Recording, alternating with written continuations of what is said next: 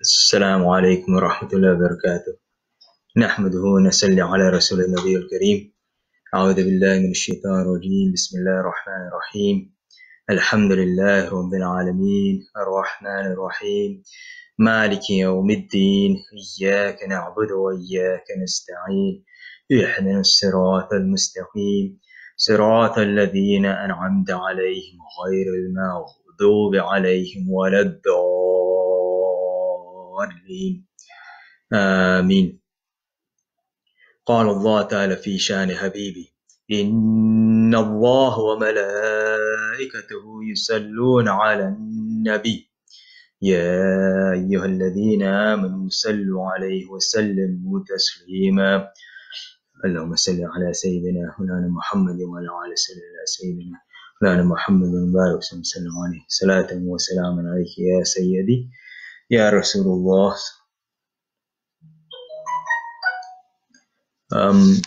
We've been talking about some of the various prophets, and we've talked about Adam alayhi salam and Nuh alayhi salam and Idris alayhi salam and Hud and Saleh alayhi salam.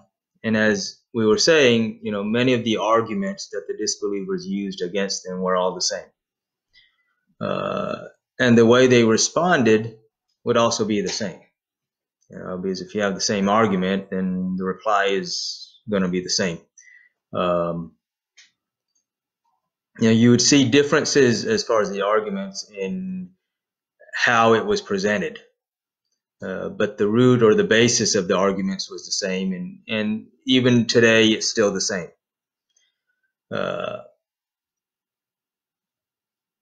I'm going to come back to aspects of Salih alayhi salam's story as it connects to us. And you will see variations within some of the details between sources, which is, not uncommon, and it's usually not a big deal. The reason Allah subhanahu wa ta'ala tells us these things in the Quran without the details is the emphasis is on the lesson. Because the lessons are always the same, and the lessons, again, human nature doesn't change. The lessons haven't changed, and what we need to be doing hasn't changed. But we need to be able to make that connection with Rasulullah sallallahu alaihi wasallam, because all of them point toward him. Because he is the greatest sign of Allah subhanahu wa ta'ala.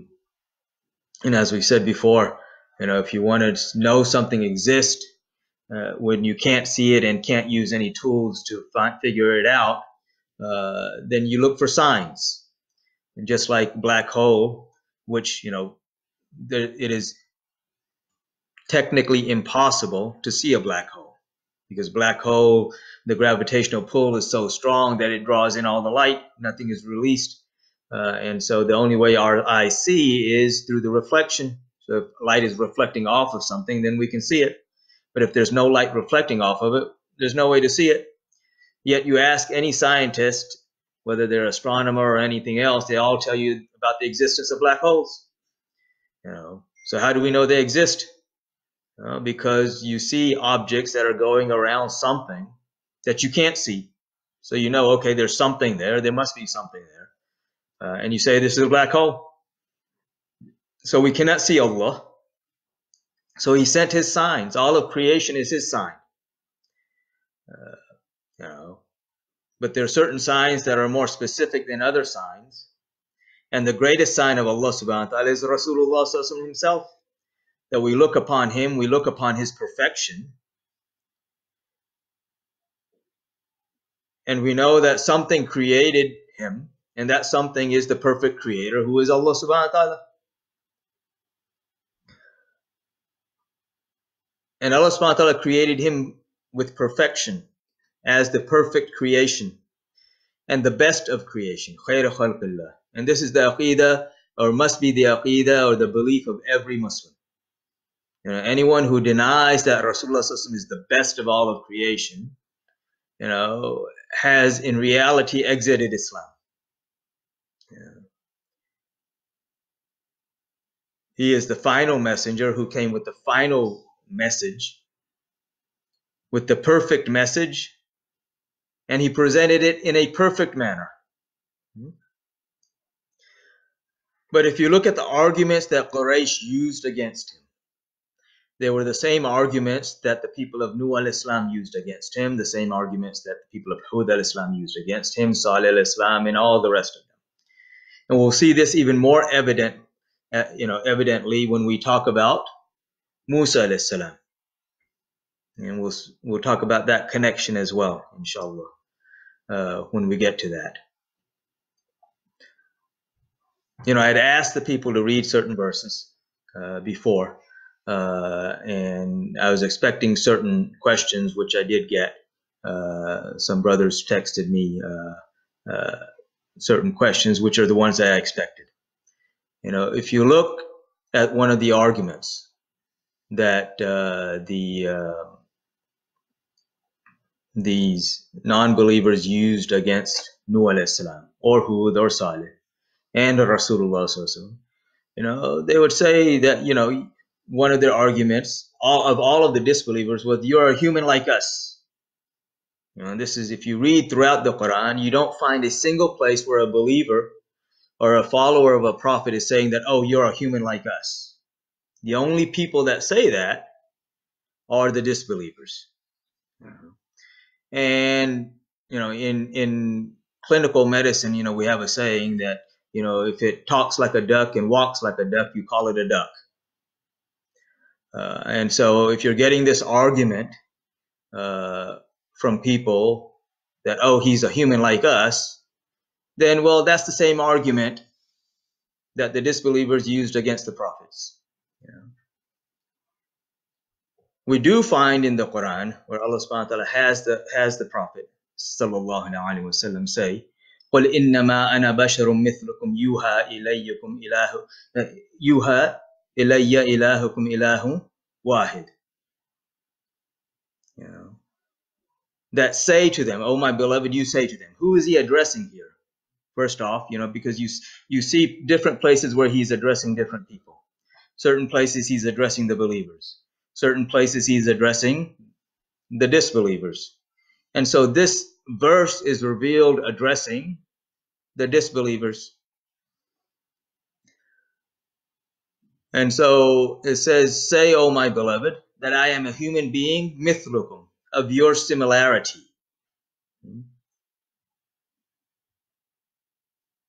Yuha, but, Yuha, I receive revelation that Allah is one.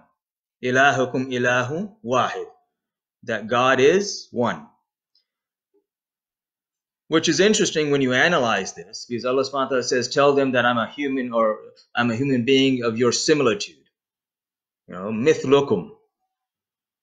It doesn't say I'm exactly like you.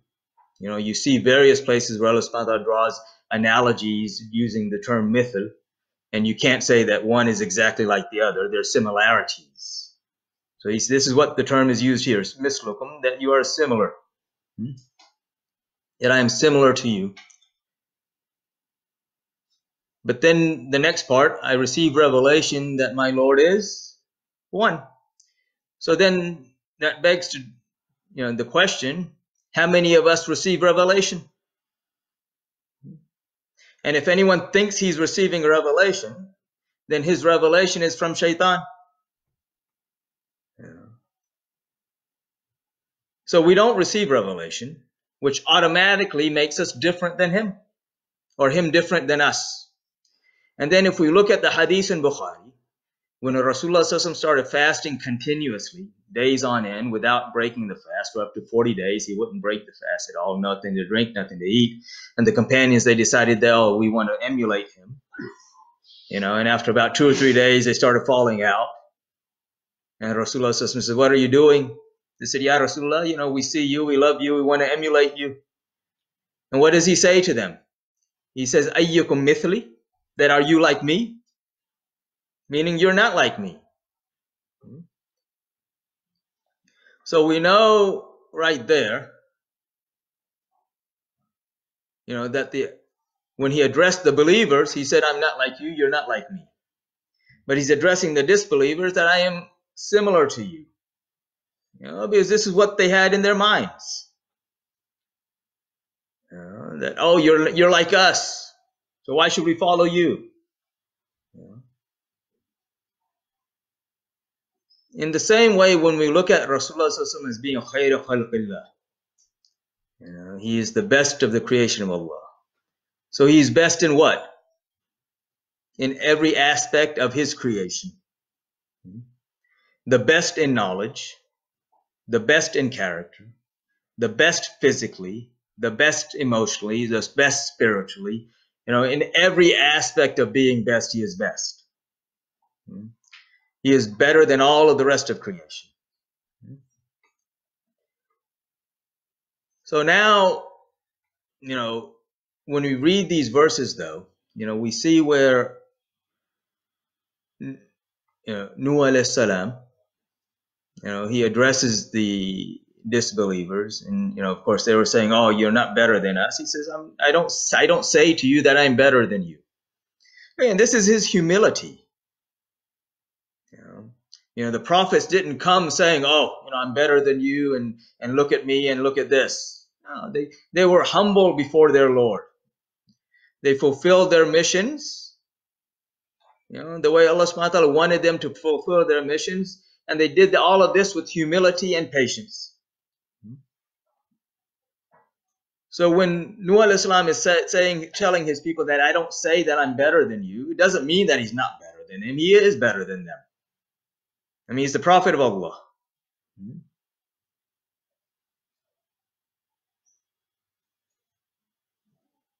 But you look at the other verses where, in Surah Hud, verse 49, where Allah subhanahu wa ta'ala, after telling the story of Nuh alayhi salam, Allah subhanahu wa ta'ala says more or less to Rasulullah sallallahu alaihi wasallam that, this is what we have revealed to you, and this is what you did not know before, and your people did not know this before.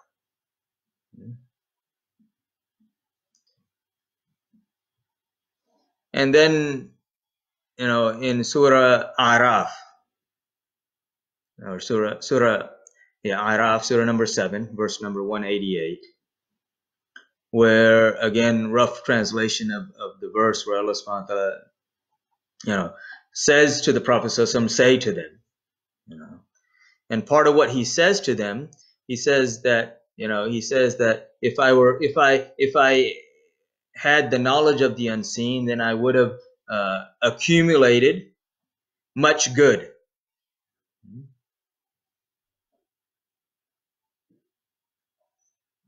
And also Nuh alayhi salam, when he's addressing his people, again, when he says that I don't say that I'm better than you, he also says that I don't say that I have the knowledge of the unseen. Otherwise, again, the same thing, I would have accumulated much good. So if you take these verses, and there are many other verses, and if you take them in isolation, then you get, or what many people get, is the understanding that Rasulullah sallallahu alaihi wasallam doesn't have the knowledge of the unseen. He doesn't have the Ilm-ul-Ghaib.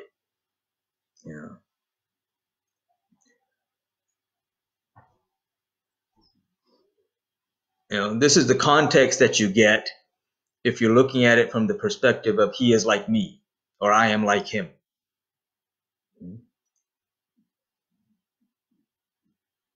When we look at the Quran, Islam is not one verse or one hadith. Islam is totality.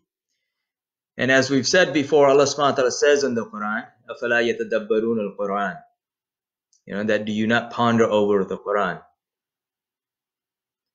أَفَلَا يَتَدَبَّرُونَ الْقُرْآنَ وَلَوْ كَانَ مِنْ عِنْدِ غَيْرِ اللَّهِ لَوَجَدُوا فِيهِ اخْتِلَافًا كَثِيرًا. And if this Quran was from someone other than Allah, you would find many contradictions within it. So when we try to understand the Quran, we have to understand that there are no contradictions. Because you have verses such as, in Surah Jinn, Surah number 71, where Allah subhanahu wa ta'ala says, Alimul-Ghaib fala yudhiru ala ghaibihi ahada. Allah is Alimul-Ghaib. He is the owner. Here really literally means he is the owner of the unseen. فَلَا يُذْهِبُ عَلَى غَيْرِهِ أَحَدًا. And he does not give this knowledge to anyone. But the verse doesn't end there. Or rather, the verse might end, but the statement doesn't end there. Because if you look at the next part, the very next verse, the next part of the statement, which is إِلَّا مَنِ ارْتَدَى مِنْ رَسُولٍ. Except for that prophet, or except for that Rasul, whom we have chosen. So if he didn't give it to anyone, period, then why would there be a need to put an exception here? It would have just stopped with that statement that, that Allah is the owner of the unseen. He doesn't give the knowledge to anyone. But he makes an exception here, except for that messenger whom we have chosen. And of course, who is the chosen one? Other than Rasulullah sallallahu alaihi wasallam.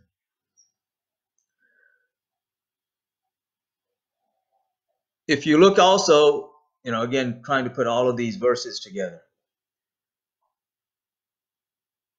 If you look at Surah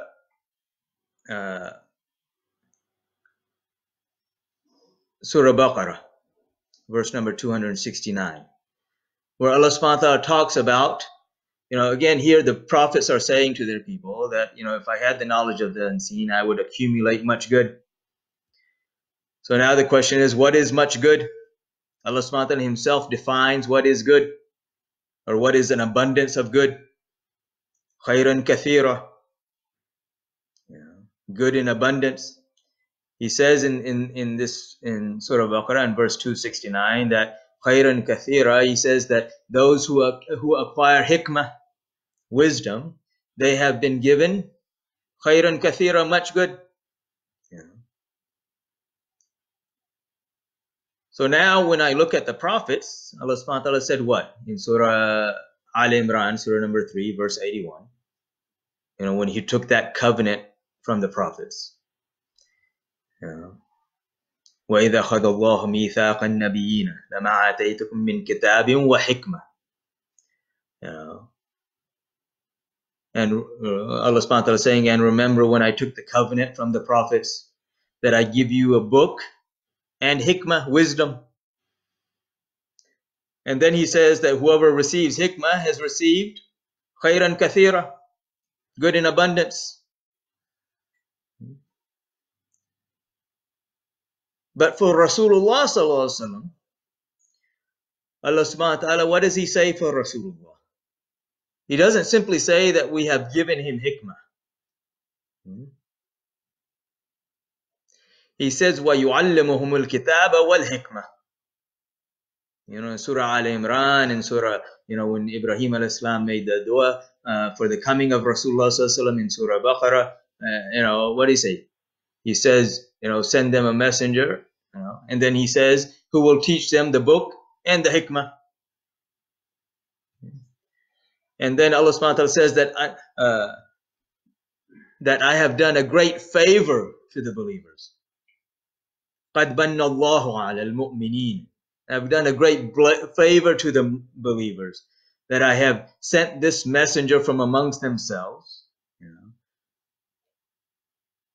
who rehearses the signs to them, he purifies them, and then he teaches them the book and the wisdom.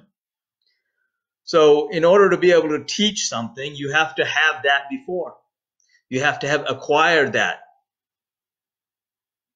Again, a science teacher who doesn't know science can't teach science. He's not a science teacher. Same way a math teacher or a person who doesn't know math can't be a math teacher. Rasulullah sallallahu alaihi wasallam is not only the possessor of hikmah, he is the teacher of hikmah.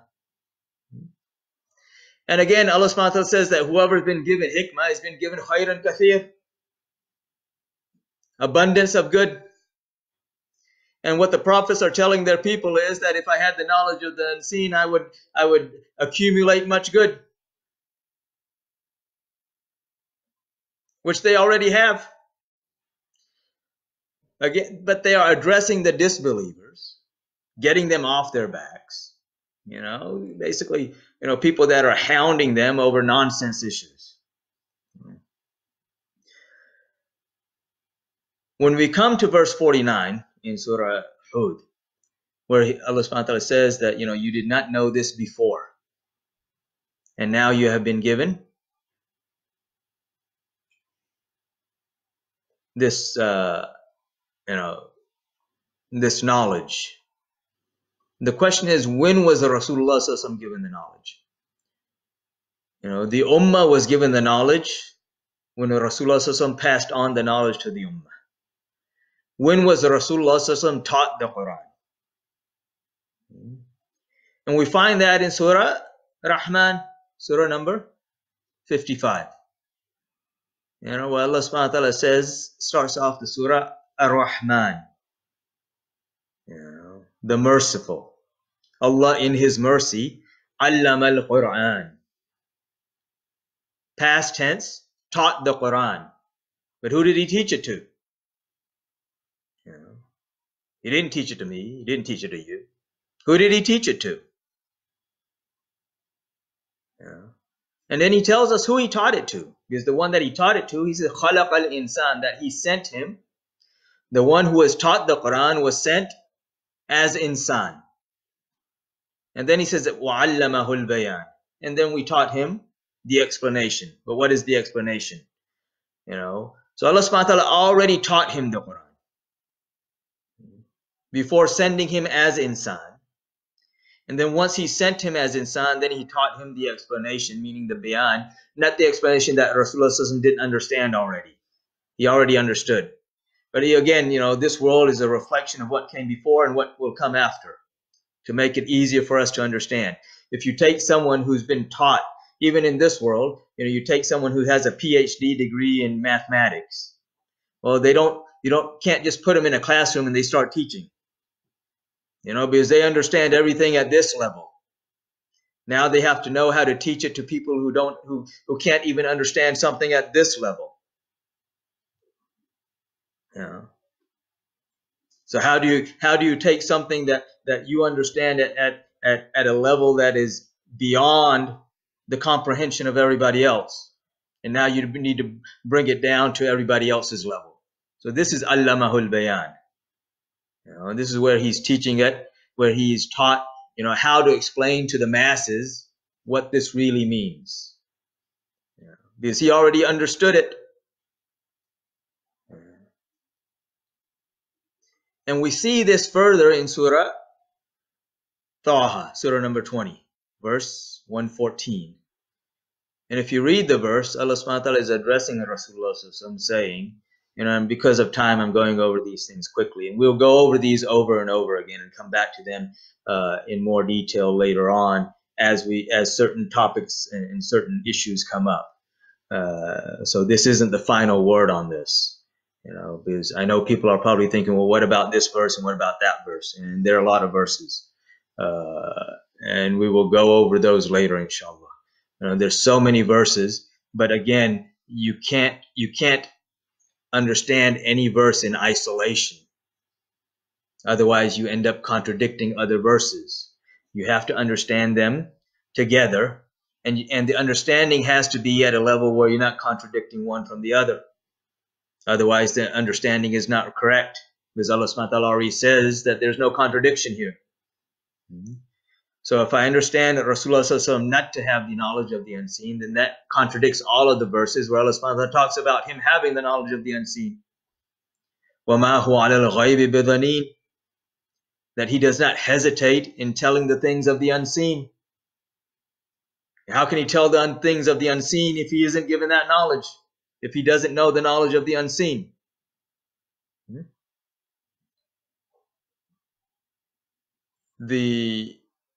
Some people say, well, this refers to Allah. Well, okay, fine. If you say this refers to Allah, that He doesn't hesitate in telling the knowledge of the unseen, well, who is He telling to?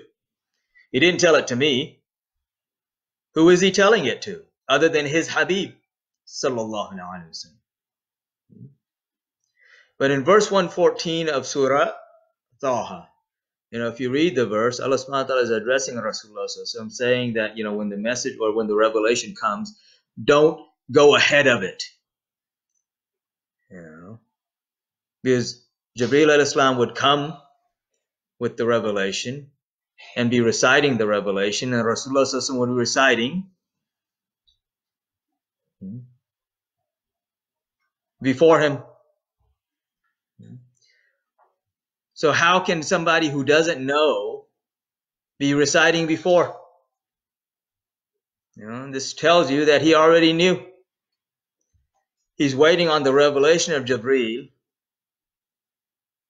so that, you know, Jibreel was basically an indication that it's time now to divulge this to the people.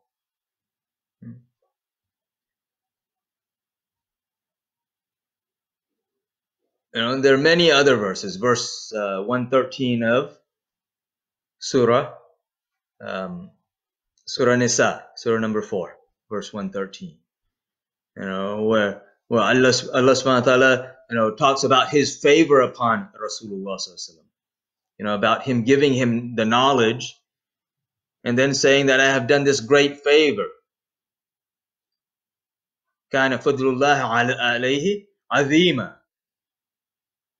You know, azim, this great, great favor upon you by giving you this knowledge. So the knowledge of Rasulullah sallallahu alaihi wasallam is great. Otherwise, there's no, you know, there's no sense in making that. If I look at this from, you know, these are verses, and again, there are more verses, and we will go over those later, inshallah. But if I look at this from the point of hadith, you know, the other aspect also, you know, one other verse where Allah subhanahu wa ta'ala talks about verse 59 of Surah number 6, Surah An'am, verse number 59, where he says that within this book is contained the knowledge of, you know, of whatever is wet or dry. Within Kitabun Mubin, fi Kitabun Mubin. It contains, you know, this Kitabun Mubin contains the knowledge of whatever is wet or dry. So what? Everything is either wet or dry. And Rasulullah sallallahu alaihi wasallam is not only the one who possesses the book, but he's also yu'allimuhumul kitab. He is the teacher of the book. So if he doesn't have that knowledge, then what is he teaching? In Sahih Muslim, there is a narration where one day the people were asking questions of Rasulullah sallallahu alaihi wasallam. And people, you know, sometimes there's that tendency, and when we talk about Surah Baqarah, this will be very evident. You know, the story of Musa alayhi salam in Surah Baqarah, which is why Baqarah is called Baqarah. But people have this tendency of asking questions that will get them into trouble. You know, if Rasulullah sallallahu alaihi wasallam would say, okay, do this, then you go and do it to the best of your ability. You don't need to start asking questions that, well, you know, should I do it this way or that many way and this and that? And then if he started to get specific, then you say, well, I can't do that. You know, which is what the Jews did. There are many things because of the mercy of Rasulullah sallallahu alaihi wasallam that he wanted or he loved, but he would not do regularly because he didn't want them to become an obligation on us, and he felt that maybe they would be too hard upon us. This is his mercy to the ummah. But people started asking questions, and some of them were asking questions of this nature. Yeah. And so Rasulullah sallallahu alaihi wasallam, his jamal, his beauty, turned to jalal. And so now he stood up and he said that, ask me anything, you know, from today until Qiyamah, and I will tell you.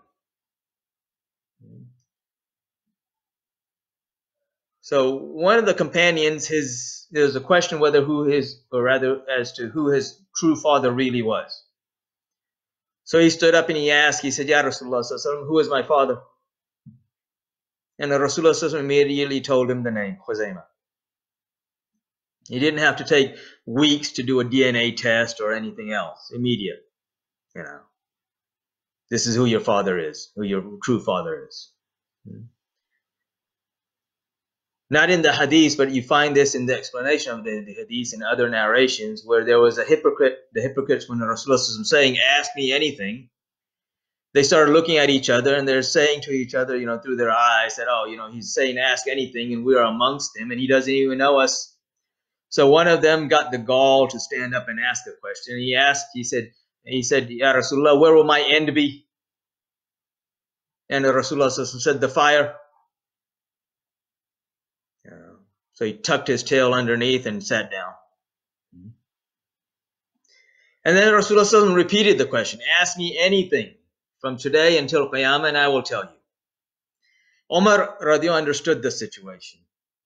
So he stands and he kneels before Rasulullah. He says, Ya Rasulullah, it is enough for us that Allah is our Lord, that the Quran is our book, and that you are our messenger.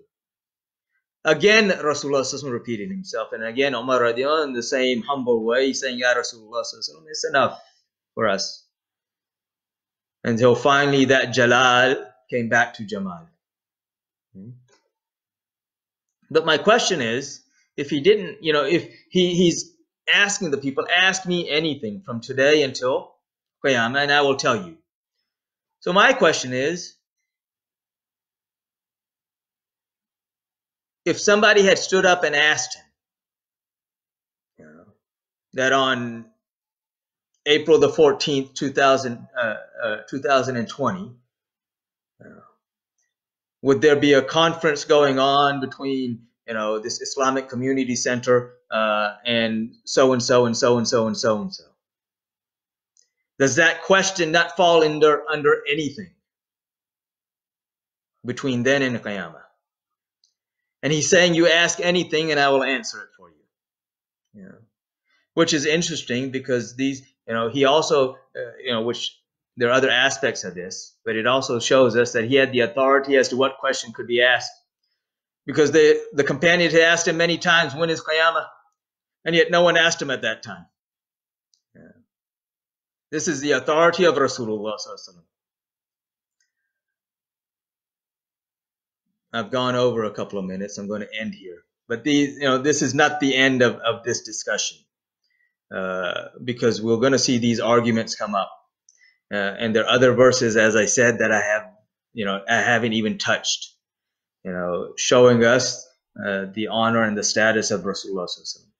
But just the last 5 minutes, I'm going to take extra 5 minutes, is that when we tie this connection to the people of Saleh alayhi salam, if you look at the story of Saleh alayhi salam, and as I said, some of the details differ, but if you look at the story, you had one person who killed the camel. That's the instigation of a few people. And you had others who helped him, but you really had one person who killed the camel. You had others who instigated it, so you have some who are directly or indirectly involved in this act. But you have most of the people who were not involved in the act. And yet the punishment came upon the whole community. Why? Because the rest of them were complicit. They didn't want to get involved. Let them do what they're doing. And so they did not stop him. They didn't even attempt to stop them after knowing what they're going to do. And so Allah subhanahu wa ta'ala included them in the punishment as well. Our purpose for coming into this world is to worship Allah and to honor and respect Rasulullah sallallahu alaihi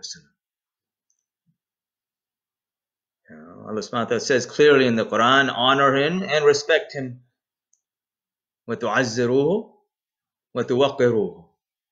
Honor him and respect him.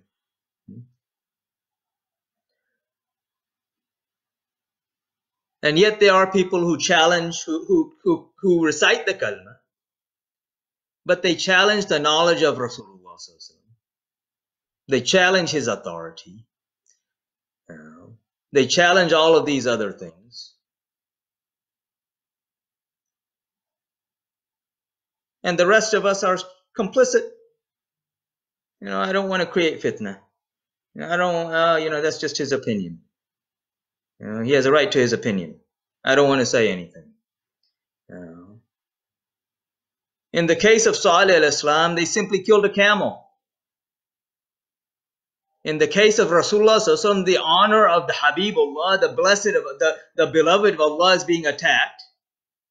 And if we're going to say, oh, we don't want to get involved, we just gonna, just don't want to rock the boat, then what should we expect? Yeah. It is because of Rasulullah sallallahu alaihi wasallam, his presence, that nothing worse has happened to us. But Allah subhanahu wa ta'ala will not allow the honor and the dignity of his Habib, beloved sallallahu alaihi wasallam, go unanswered, or the challenges to this honor and respect. So we need to find out which side of the line we're on,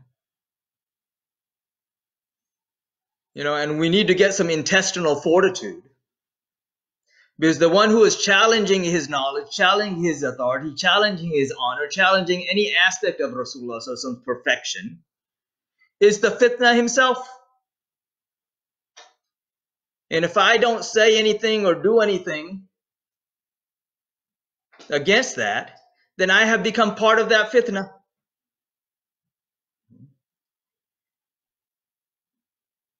Again, again and again, we'll go over this again, and other aspects, and inshallah, no class tomorrow. We're still trying to figure out how to get on a better platform so more people who want to listen can listen.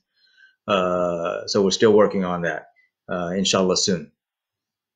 But no class tomorrow. We will have class Monday. There won't be class Tuesday because I have a meeting in the office Tuesday afternoon. And then we'll back on Wednesday. But also Ramadan is coming, so we may need to adjust the time so people have time to make their pakoras. So we'll do that. We'll talk more about that Monday, inshallah. So may Allah subhanahu wa ta'ala help us, guide us, and forgive us. Allahumma salli ala Sayyidina Muhammad wa ala Sayyidina Muhammad wa barik sallallahu alayhi. Ya Allah, guide us to the straight path and fill our hearts with your true love and the true love of your beloved Prophet Muhammad sallallahu alayhi wa sallam, his family, his companions, and all of those whom you love. Forgive us for not honoring your beloved sallallahu alayhi wa sallam as he should be honored, and allow us to do that, and allow us to die in a condition where we die for your Habib sallallahu alayhi wa sallam, and you raise us up where you are pleased with us and we are pleased with you. وصلى الله تعالى على خير خلقه محمد وآله وصحبه أجمعين برحمتك يا أرحم الراحمين.